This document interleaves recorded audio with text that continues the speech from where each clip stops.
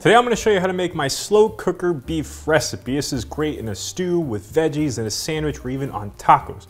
Now this is a recipe I've been working on a long time and it ticks all the boxes. It's easy to make, simple ingredients, absolutely full of flavor, and actually incredibly healthy. So let's cook. First thing we need is a slow cooker. Next we need our main ingredient, which is beef.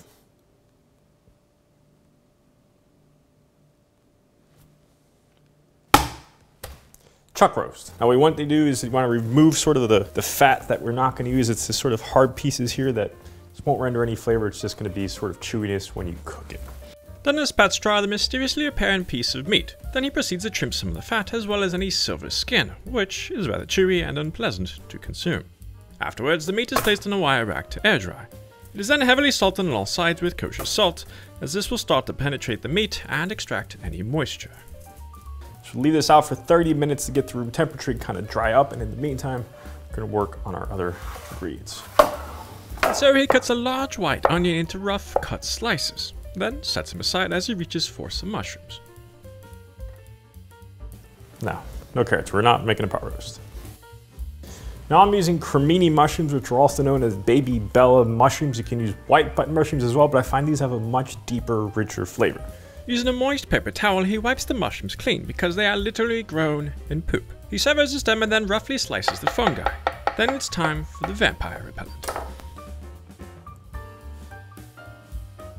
No potatoes either. We're not making a pot roast. But we do need a lot of garlic, about 18 cloves to be exact. Don't be afraid, it's not going to taste like garlic. We're just adding flavor. Found a clove. The garlic base is cut and then each clove is lightly crushed to remove the skin. He does this for all the cloves before rough chopping the lot and setting aside. Back to the beef. We're going to dry it off again and we're going to start to sear it. Now I'm going to brown this in the slow cooker. If you don't have a brown setting, you can set it on high and do it that way, or you can just use a cast iron pan and sear it that way. The meat is again patted dry, and to the slow cooker he adds a little bit of olive oil before inserting the chuck. Now you don't want to crowd the pan because we want to get a nice good sear. Just make sure you press it in nice and tight. Probably want to put this near a fan if you have it, because this gets really smoky. The meat is observed and rotated to ensure it is seared on all sides. Although this step is optional, it greatly increases the flavors because it triggers the Maillard reaction and caramelizes the meat. Once one piece is complete, he repeats the process for the second. Now while that second piece sears, we're going to go ahead and make our broth. Here I have 4 cups of warm water, and what we're going to do is we're going to use better than bouillon. This stuff is like a flavor bomb. Think of those little bouillon cubes, a much more concentrated flavor. It's like beef stock that's been turned into a tiny little spoon. So I'm going to add 2 tablespoons to the hot water, one for basically each piece of meat. Now this next ingredient is a little weird, but trust me on this, I've never steered you wrong. We're gonna be adding Dutch processed cocoa powder. Now I know this Dutch processed stuff is a little expensive, but it tastes really, really good. It's not as bitter and it's a little sweet. If you can't find this or it's a bit out of reach, you can just use the traditional Hershey's unsweetened cocoa powder, which you can pretty much find in every store across the US. 3 tablespoons of cocoa are added to the water along with 3 tablespoons of kosher salt. He mixes the combined, then sets aside. Once the meat is removed, he adds his onions into the pot along with a pinch of salt. He allows these to cook until they become lightly browned but still maintain some bite to them. This is the perfect time to add the mushrooms. These mushrooms tend to release a little bit of water, so we want to kind of get them out now. Then he cleans, because ants. Once the mushrooms have released most of their water, it's time for the garlic. The repellent of vampires is mixed in last to prevent burning while maximizing its aroma. Now once this garlic becomes a little aromatic, we're going to add the meat. Gingerly, he places the meat atop his bed of flavor. Depending on the size of meat you have, you may have to do some sort of Tetris type finagling. However, it doesn't have to be perfect. Then it's time to add the home-brewed broth.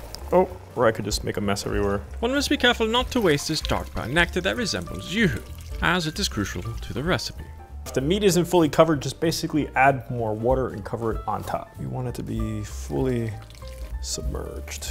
Although you want to ensure that you don't add enough water to overflow the pot. Moving the meat around a bit should help, but a little iceberg action will work quite fine. Next we add a lot of pepper. And by a lot, I mean a lot. He is quite literally not joking. Part of the inspiration for this recipe comes from the smoked brisket, which pulls heavily on salt and black peppers popularized by barbecue Jesus. He gives the meat another little push like a plank off the Titanic, covers it, and sets the time.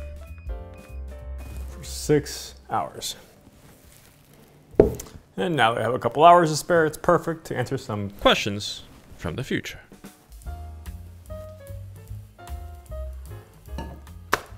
Can you shorten the amount of time it takes to make this recipe? Unfortunately, no. It may even take a little bit longer depending on how much meat you're cooking. It's a slow cooker recipe.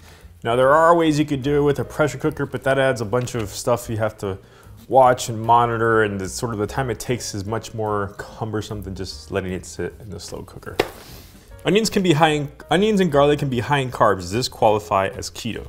So for 100 grams of onions, you're gonna have 6 grams of net carbs, and we're not necessarily gonna eat the onions, and this is gonna be a meal for a lot of people. So you can choose not to eat the onions, and you're not gonna have very minimal effect from the onions and the garlic.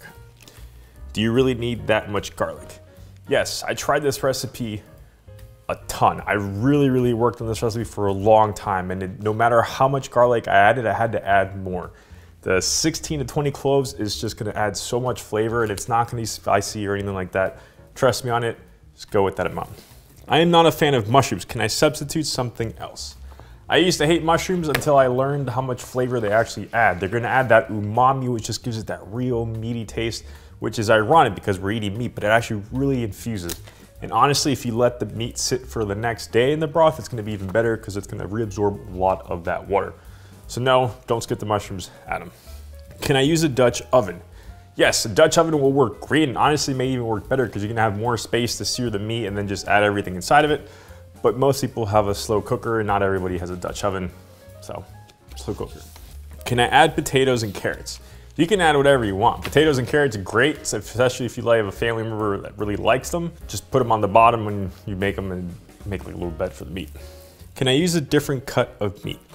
You could, but one of the reasons we're using chuck is because it is so cheap. With the rising cost of meat, you know, so using something like a brisket, which would also work in this instance, is gonna be cost prohibitive, and there's better ways of making brisket. And if you use something that's too lean, well, it's actually gonna dry out quite a bit. So stick with chuck. What can you do with the broth? So there's a lot of things you can do with the broth. You can use them to cook potatoes, you can use them to cook other veggies, you can use them to make rice if you eat rice, or cauliflower rice. There's a lot of instances for it, so don't throw away, in addition to gravy, which we're gonna make. This seems like a pot roast. Why don't you call it a pot roast? There's a very specific reason I'm not calling this a pot roast, because if I call it a pot roast, you expect it to taste like a pot roast. And this is so much better than a pot roast. You're gonna be surprised when you try it. So I'm not calling it a pot roast, because it's not. Slow cooker beef. Maybe hipster pot roast. Hipster. This has been Questions from the Future. A lot of time left. One thing you can also do is prepare the ingredients beforehand, the night before. You can cut the onions, the mushrooms, the garlic, and then you can just basically make the roast very easily. In the meantime, let's find something to do.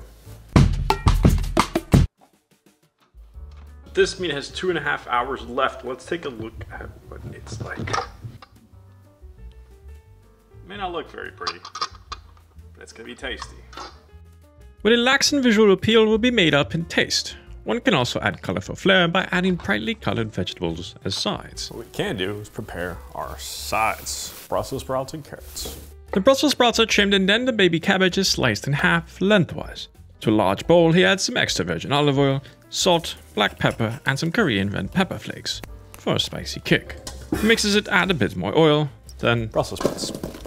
As they are tossed to coat, he's careful not to spill any. These will go into a 450-degree oven for about 20-25 minutes. And as far as our carrots, he's gonna cook them with a little bit of butter and some brown swerve, a little bit of salt. He cooks up the rabbit food over medium heat, then carefully places them on the plate. Afterwards, he makes sure to clean the plate for pretty pictures later. Then he adds his beautifully roasted devil's weed, which won't require dousing in sauces, because they are in fact quite delicious. Perfect. Albeit Hot. quite hot. Done. Once the 6 hours are complete, it's time to remove the meat in all its glory. Ooh-wee. Now this meat's gonna be super tender, so we have to be careful when we pull it out. Yeah, it just falls apart. We have a lot of broth here, we can do something with it. I'm gonna drain it here and make a gravy with it. We'll let this cool, take this out of here and drain it in the sink. You gotta be careful with this, because this is hot. The inner bowl is removed, then moving towards the sink, Dennis pours the contents through a large sieve into an even larger container.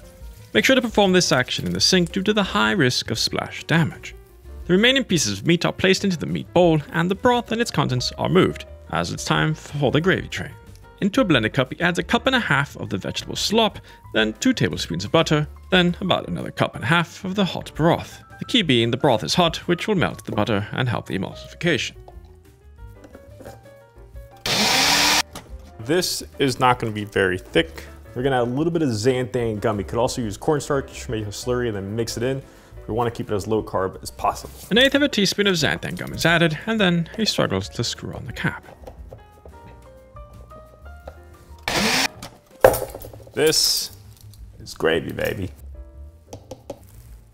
Look at that. The sauce is nice and thick, like a gravy.